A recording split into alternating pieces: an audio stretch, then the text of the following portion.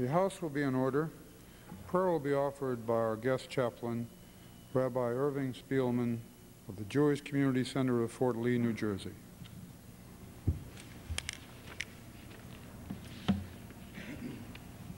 Eternal God, RIBON HA-OLAM, Father of all, with grateful hearts, we turn to Thee to bless us with wisdom to understand the true responsibilities of our tasks, to give us the courage to pursue them, and the health and vigor to persist in reaching our goals.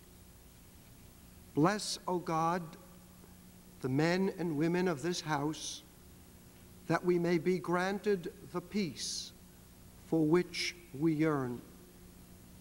May we be endowed with harmony, vision, and strength of purpose, so that we may better fulfill our obligations to you and to our fellow men.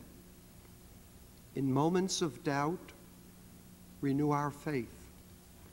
In days of adversity, gird us with patience and understanding.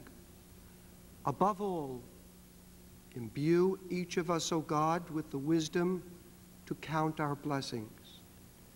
May we always uphold the challenge, as is proclaimed in the book of Leviticus, to proclaim liberty throughout the land unto all the inhabitants thereof.